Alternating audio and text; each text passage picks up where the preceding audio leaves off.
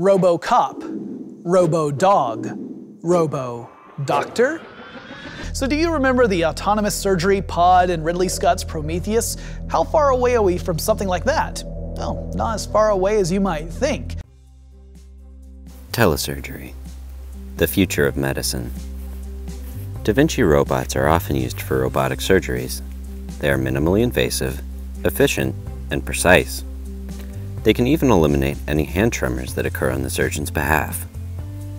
The arms of the robot are initially covered in sterile sleeves that will be removed after surgery. Small incisions are made at strategic points on the body, and the arms are carefully docked within these incisions. The robotic arms can be moved at any time to change out tools, such as staplers, suction, cauterizing forceps, and many more. Once the arms are docked, the surgeon can scrub out and step away from the operating table. They will then sit down in front of the control hub of the robot. The robot provides a clear view of whatever the camera is pointed at.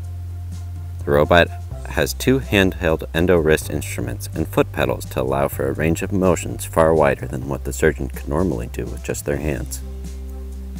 Currently, the robotic arms performing the surgery and the control hub housing surgeon manipulating the robot are only a few feet apart in the same operating room.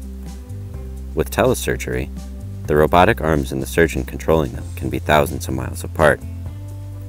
This means amazing things for the world of medicine. Astronauts in space, soldiers fighting overseas, and naval officers in submarines could all receive care from some of the top-notch surgeons in the world. Medical care would not be limited by distance. This could eliminate the cost and tediousness of travel. This is all powered by the Internet of Things, or IoT for short, the concept of all our objects becoming interconnected. As our society is progressively becoming more digital and interconnected, our medicine must follow suit. So where do you fit in? In order for telesurgery to become commonplace, the world needs engineers, mathematicians, computer scientists, and of course surgeons. A multitude of STEM field careers contribute to telesurgery.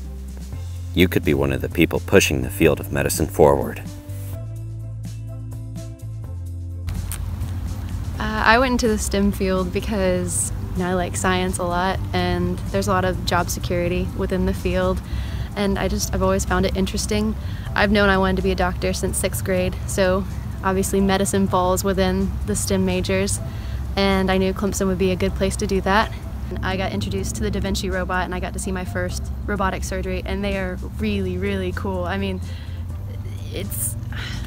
there's no way I can really explain it to convey how amazing it is until you're actually in there. I went to J.O. Mann High School. I took a lot of AP science courses there to go ahead and get a good chunk of my major knocked out ahead of time, and that really helped because I skipped a lot of really hard classes my freshman year. Don't be afraid to change your mind. College is a place to do that. You're never stuck in one place, so you could come in a chemistry major and leave a bio major. I mean, it doesn't really matter. I know the two are similar, but you can do whatever you want, and I think with a STEM degree you kind of put yourself in a really good position for a lot of careers.